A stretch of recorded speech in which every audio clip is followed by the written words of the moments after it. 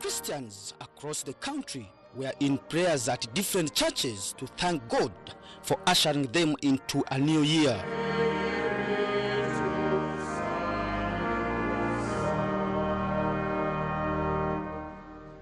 At Namirembe Cathedral in Kampala, the prayers were led by the Archbishop of the Church of Uganda, Sanely Ntagali. In the sermon, he recalled that 2018 was a tough year. He cited murders of many prominent Ugandans and several accidents that took place in which dozens of Ugandans died. We lost many people. You remember the Kapchora incident,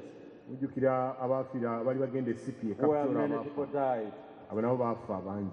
The water incident, when our people died in Lake Victoria when the boat capsized. You remember the fire of a school where many school children were burnt in their school.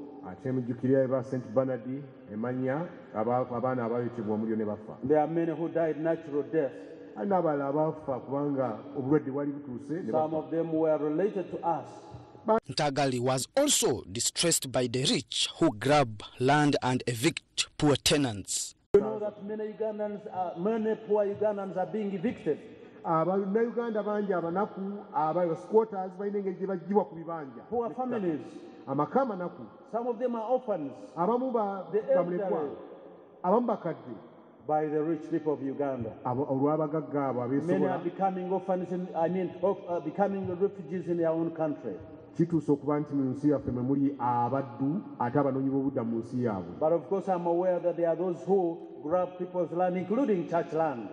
On politics, he criticized the Ugandan legislators for showing irresponsible examples to electorates like the fight that broke out in the August House in 2017.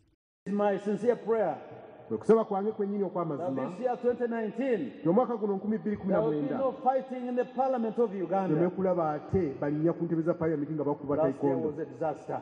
We pray that there will be no fighting.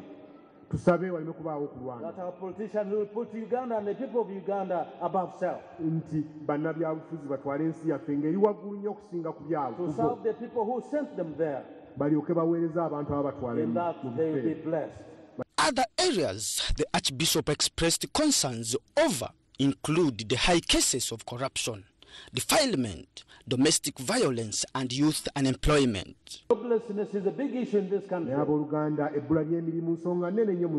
because they are jobless, because our children are jobless, they are taken advantage of. Some are exported as labor force.